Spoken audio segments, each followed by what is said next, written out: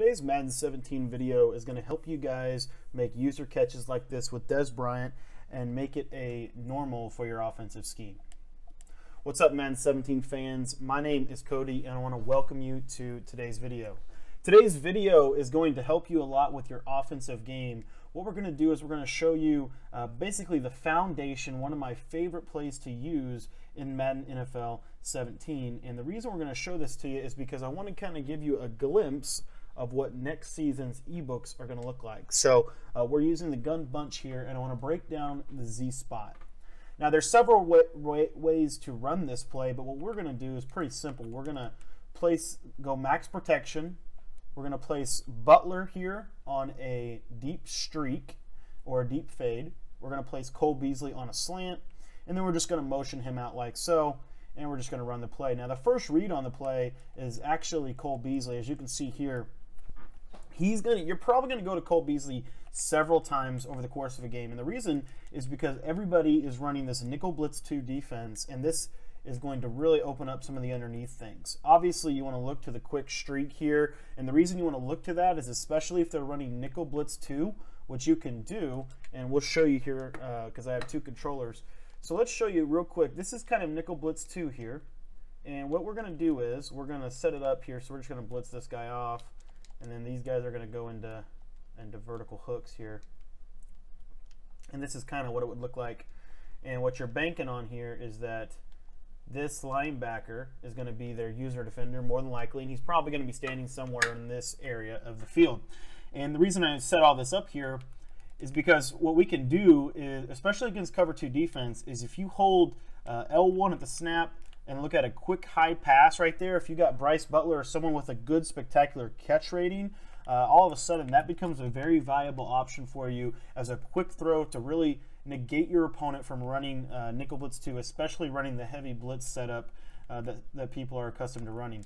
And then again, you have this slant route, but the bread and butter route, and the main reason you want to be running this play, and the reason we pick Z spot specifically, is because the route to Dez Bryant, all you're going to want to do here is you're going to want to inside pass lead it right as he cuts to the middle. You want to click on by hitting circle, and then you want to just catch the ball with Dez Bryant with an aggressive catch. I like the aggressive catch. I think it's the most effective way to just dominate your opponent this year. You want to have someone like a Dez Bryant, a big-bodied receiver with high spectacular catch rating. That route will beat every coverage in the game because it is a user catch. So what I would ask you to do, guys, in response to this video is run this play, practice this play, let me know, master this play. You want to run this multiple times. In my opinion, you want to run this play about 10 times per game at least, and it's that powerful of a play.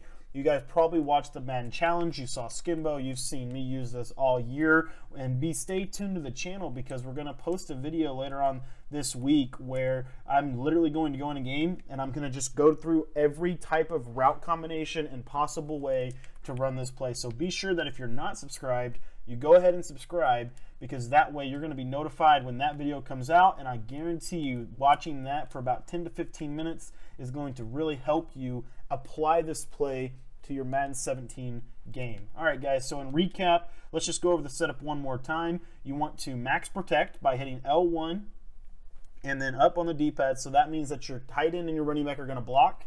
You then want to place Bryce Butler on a fade. You want to place Cole Beasley on a slant, and you want to motion him outside and snap right as he starts to kind of set up, and that's going to allow for some nice passing lanes. And right there, we kind of blew it there. We threw it a little bit too early on that route to Dez Bryant. Also, real quick, one little pro tip for this is if you get in trouble and you have nobody to throw it to, I highly recommend when Dez Bryant gets open, throw a high pass lead and then just click on, and the worst thing that's going to be happening is it's going to be an incomplete pass, okay? So anyways, real quick, just wanted to kind of remind you guys to go ahead and hit that subscribe button because we're going to have a lot of Madden content coming out soon. And I'm just really excited to be back in the groove. I'm going to be releasing my entire shotgun bunch offense. So if you guys are struggling on the offensive side, especially against nickel blitz 2, I've got a lot of content. I've been spending a lot of time in the lab perfecting this offense in combination with another formation from the Pittsburgh Steelers playbook. All right, guys, that wraps it up for today's video. Do me a favor, if you have any questions or if you just enjoyed the video, leave me a comment and let me know what are the areas in Madden 17 that you struggle with the most. Thank you so much for your time in watching this video, and be sure to leave a comment, and if you have not already, subscribe to my YouTube channel so you can get updated with more Madden 17.